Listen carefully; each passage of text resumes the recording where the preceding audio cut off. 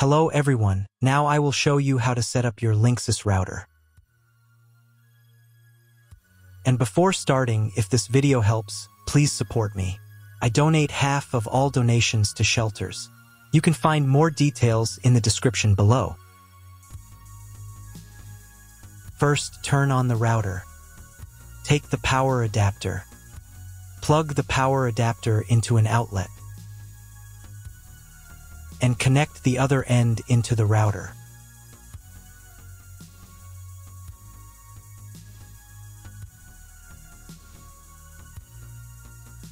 When the router is powered on, the light will turn on.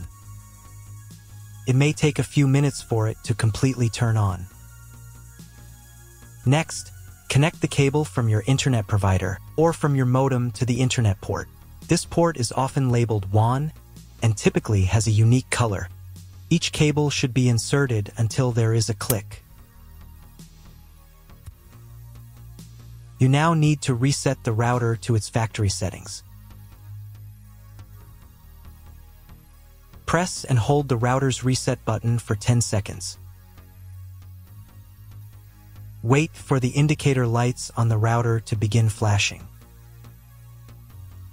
Sometimes, this button is located inside the router casing to prevent accidental presses. In this case, use a thin object to press it down.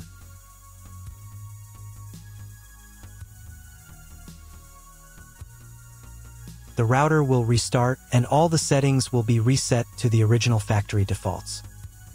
Plug one end of the Ethernet cable supplied with the router into an Ethernet port.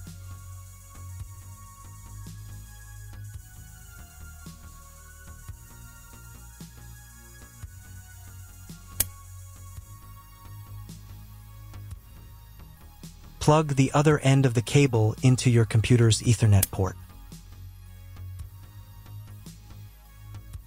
Please wait a few minutes for connection. The router is connected to your computer. Now you will need to set it up. But first, I'll show you another way to connect the router if you don't have an Ethernet cable or your computer doesn't have an Ethernet port. Connect the router to the power source and plug in the cable from your internet provider.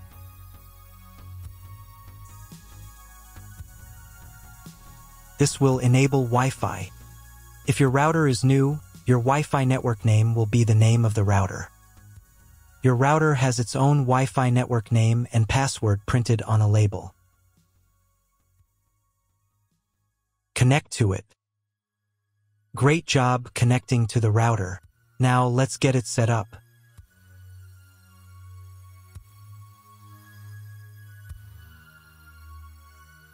First, open your web browser and visit the URL you see on the screen. Use the URL bar instead of the search bar.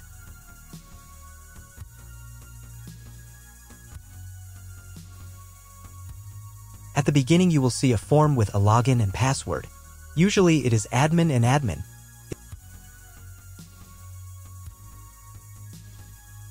If these credentials are wrong, then find label on your router. The credentials are often printed on the bottom of the device.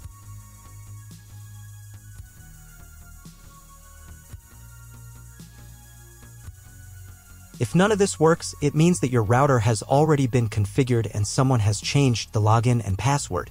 If you can't find out the login credentials, just reset the router to factory settings. And then log into the router's personal cabinet using the standard credentials.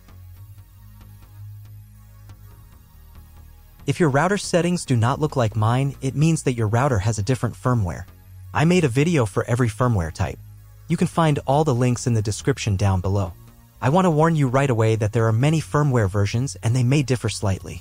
But don't worry, you will succeed. Just watch the video and follow the instructions. So, on the Setup tab in the Language section, you can select the preferred interface language.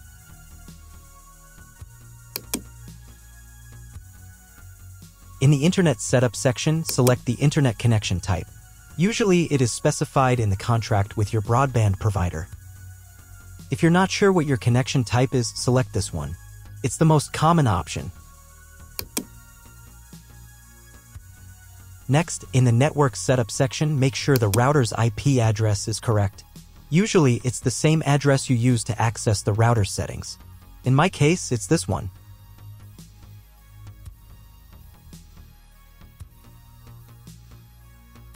In the DHCP server settings section, make sure this is set to enabled. And in the time settings section, you can change your time zone. Now save the settings.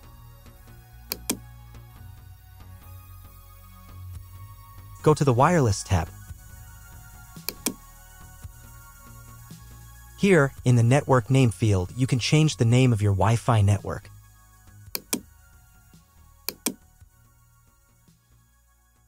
Save the settings. If you were connected to the router via Wi-Fi, reconnect to the network if you just changed its name.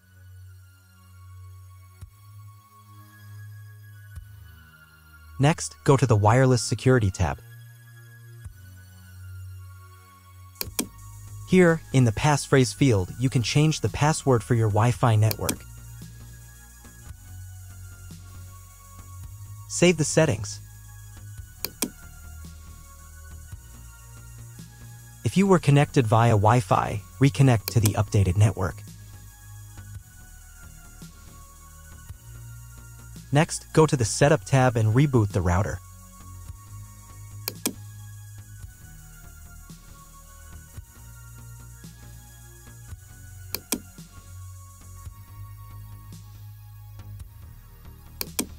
Wait a couple of minutes until the router fully restarts.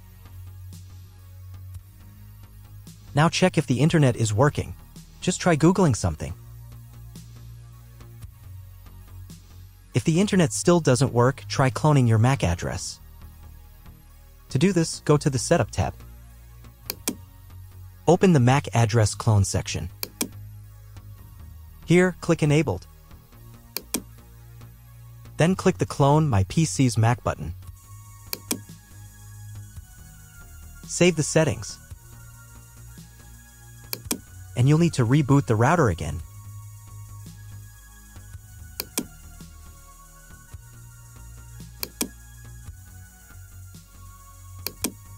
Now check if the internet is working. Just try Googling something.